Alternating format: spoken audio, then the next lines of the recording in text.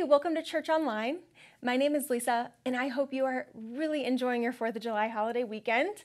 I just want to take a quick minute to remind you why we're doing this online service. We're doing this to help give our volunteers a break, to help them rest and enjoy some time with their friends and family. We want to thank all of our volunteers so much. If you guys participated in any of our summer outreach events, whether you walked in the Blue Tip Parade or you helped in Kids Land, or if you just helped with the fireworks this past week, thank you so much. We can't wait to see how God uses that and impacts our community through those events.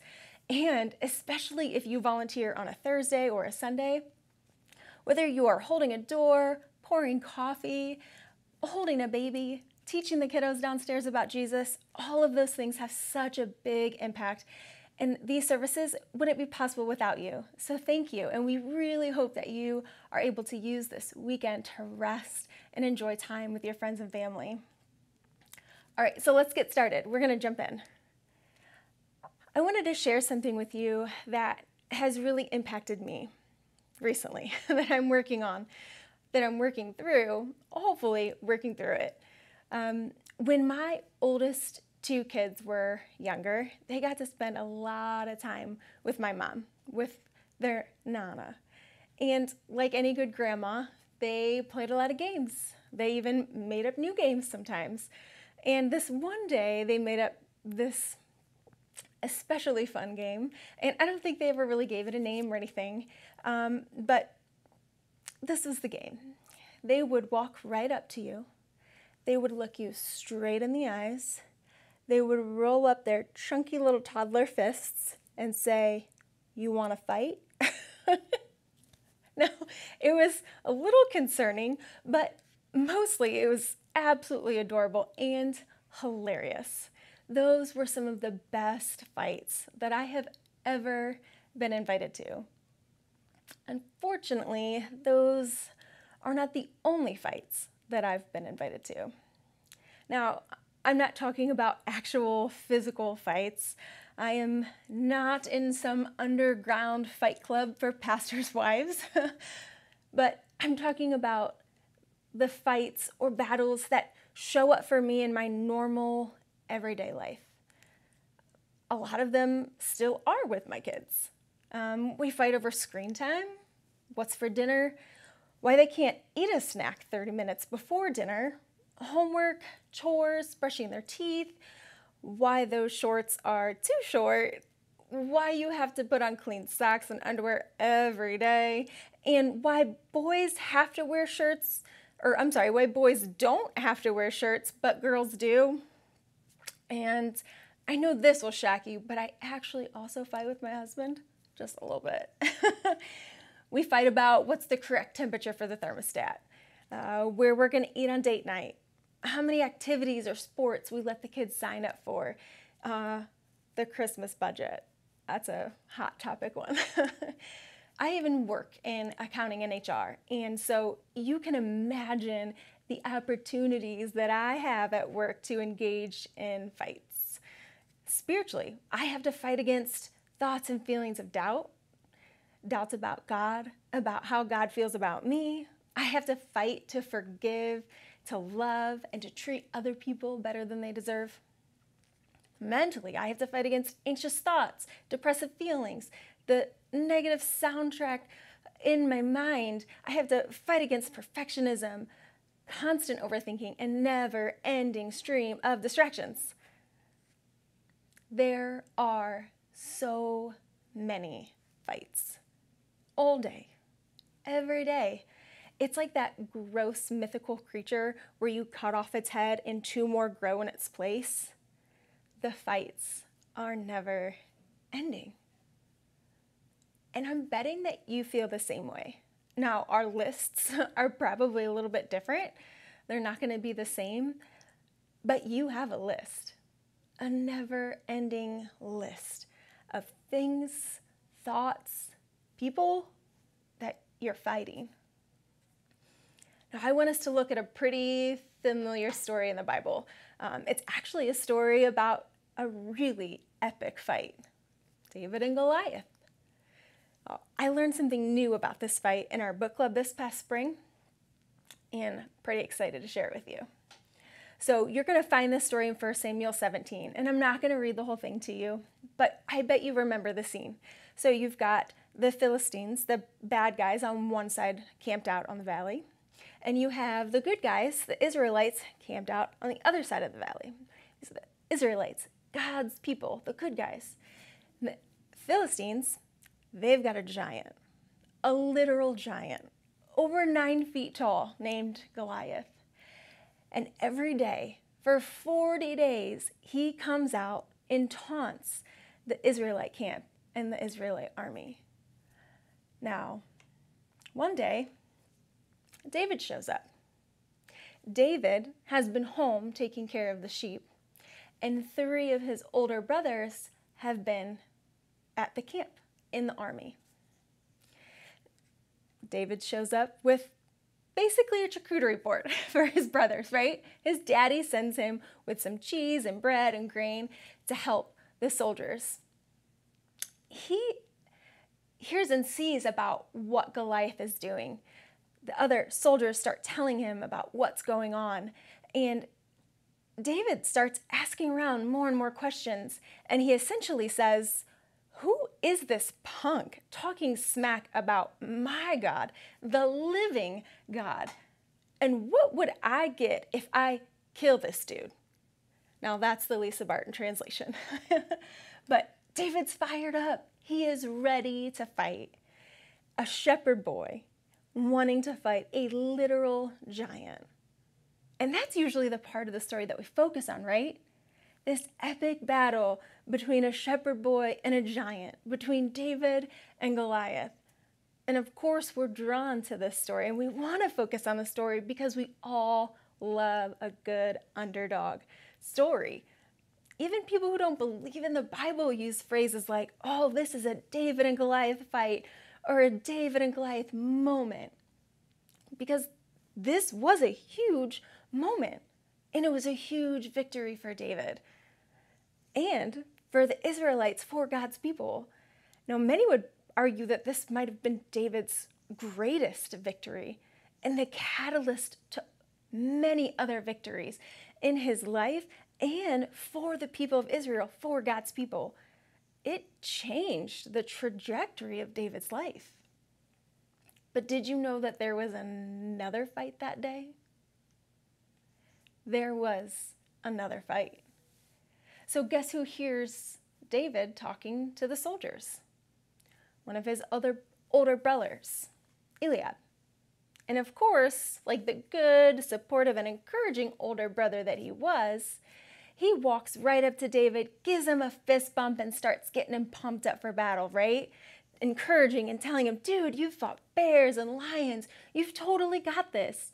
God has been preparing you for this fight. Go get that giant."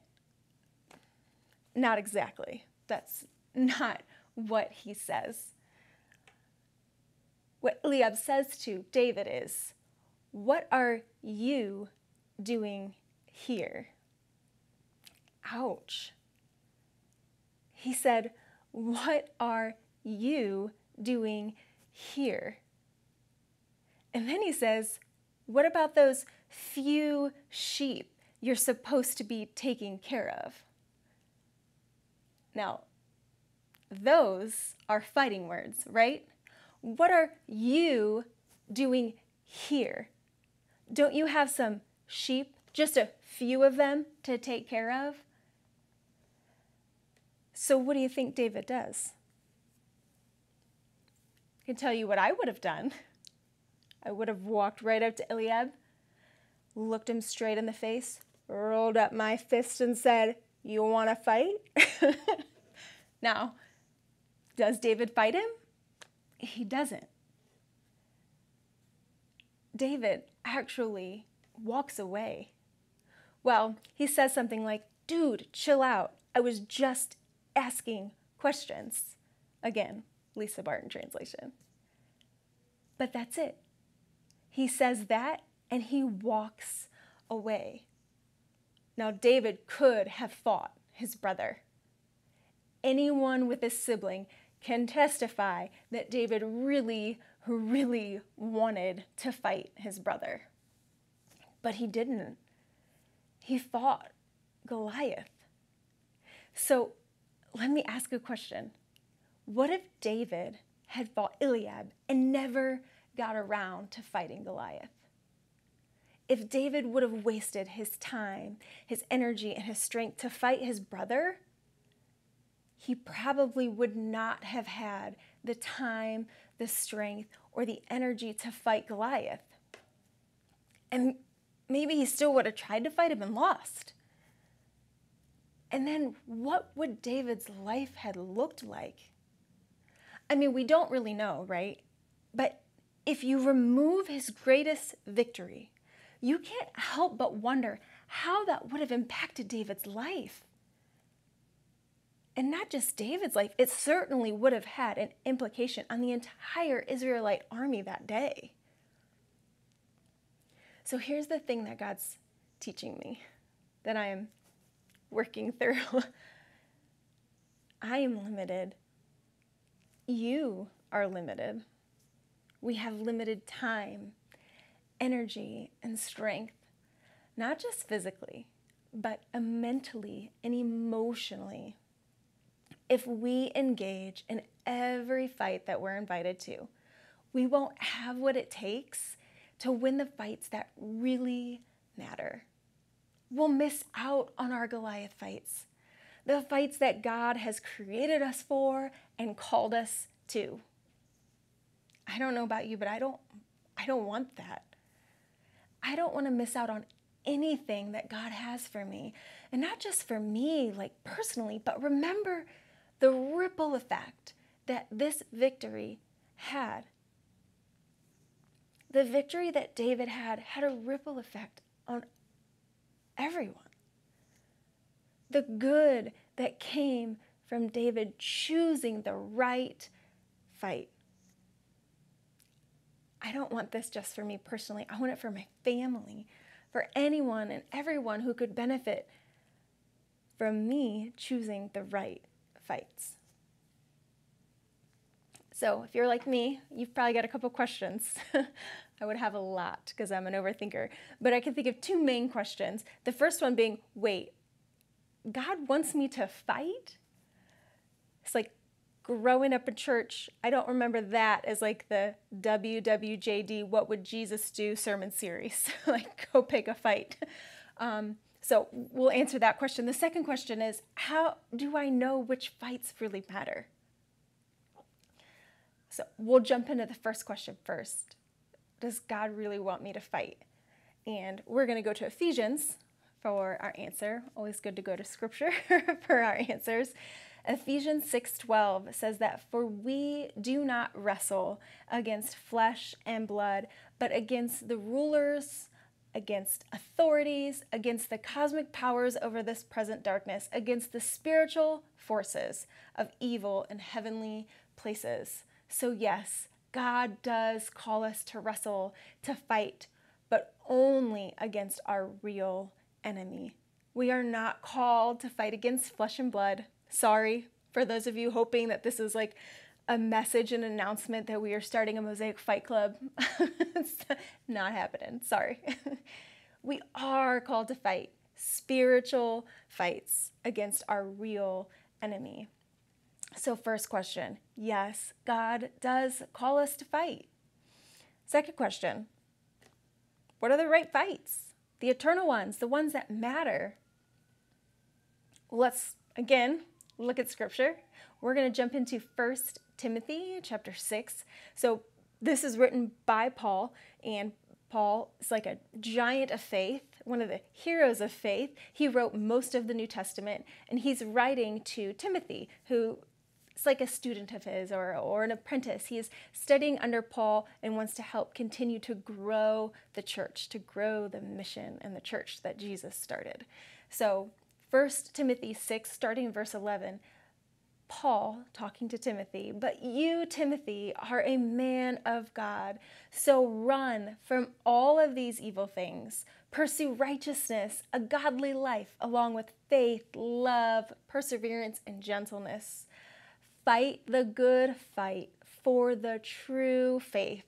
Hold tightly to the eternal life to which God has called you and which you have declared so well before many witnesses.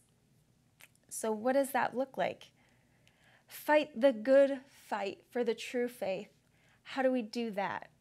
How do we fight the good fight for the true faith? Well, I think Paul kind of gives us some hints right in the scripture we just read. Righteousness, a godly life, faith, love, perseverance, gentleness. These are all good things, great things that we should be fighting for. Righteousness, a godly life, faith, love, perseverance, gentleness. Now, for some of you, one of these things on the list might just be popping out at you right now, and that might be your next fight. For others, maybe God, through the Holy Spirit, is laying something else on your heart, bringing something else to mind that you need to be fighting for in this season. Maybe you're in a season where you need to be intentionally fighting for your marriage, or fighting for the faith of your children, or fighting for your own faith. Those are just some examples, though, and we're not all called to fight the same fights or at the same time. We're all in different seasons and stages of our faith. So how can you know what God is calling you to fight right now?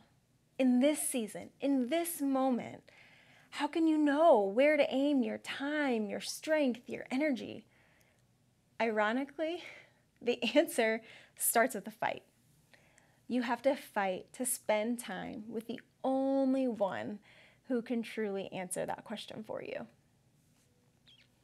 Author, speaker, Bible teacher Hosanna Wong says it like this: You will know what battles to fight when you first and foremost fight to spend real time with God.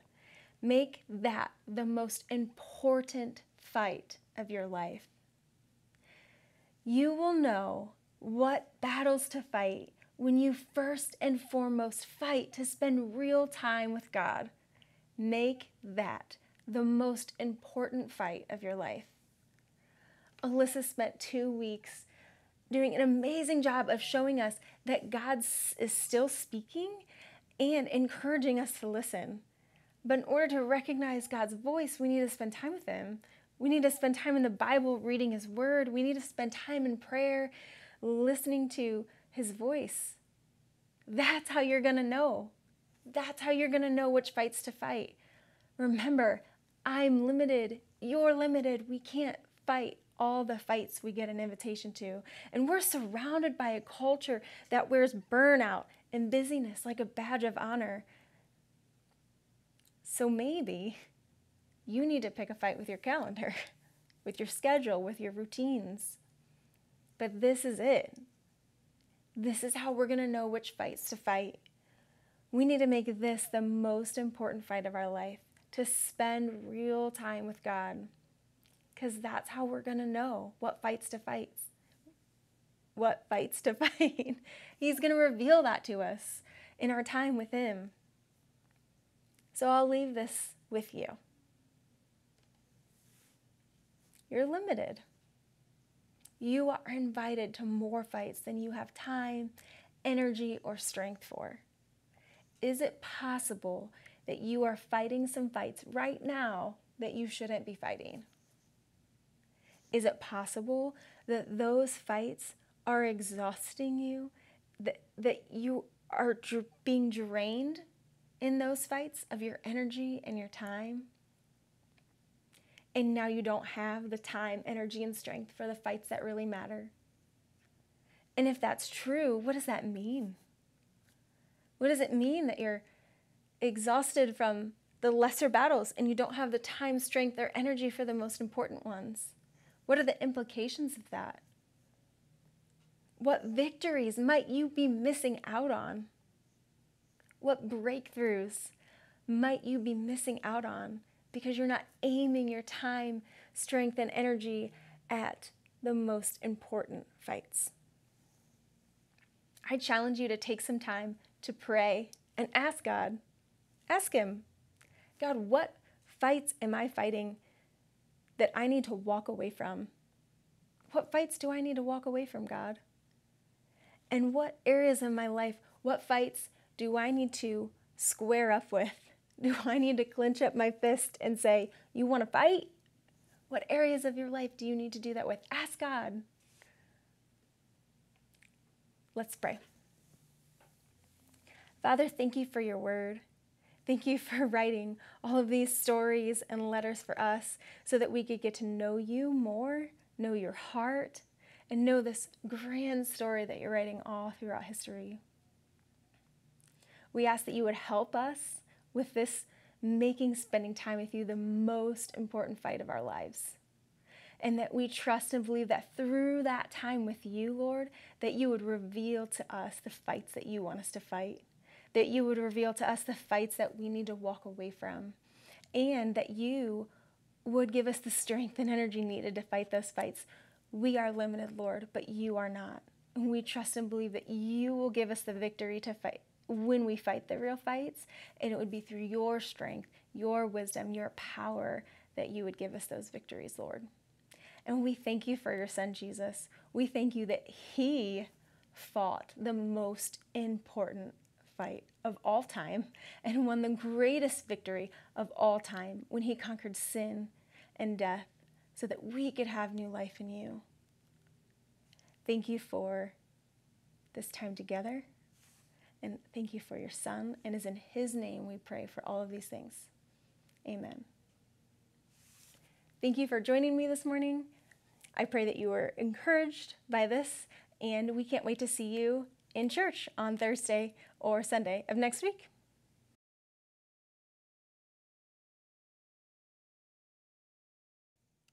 I hope you got some good outtakes, Jonathan. Some good bloopers. Hey, welcome to Church Online. This is that we have, and for the people who come to enjoy that time together. Nope. Done.